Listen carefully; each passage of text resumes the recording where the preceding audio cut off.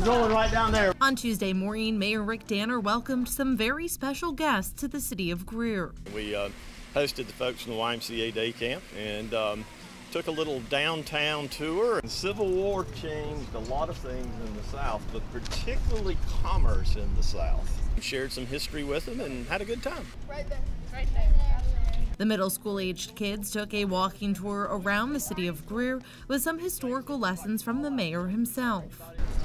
It introduces them to a whole new set of things they probably never thought about. I like learning all about like the trains and like all the history about them and like where they used to go for the ports and all that. We walked around the city of Greer. We got a tour, did a couple history lessons. That was cool, and then we met the mayor. They're hidden all over the city. And they mixed in a little fun too. Oh yeah, there it is. Searching for the toads on trade. I liked it. It was cool.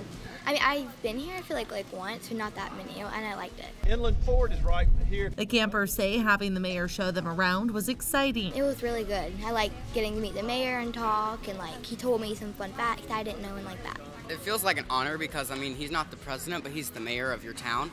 So I think that was like an honor.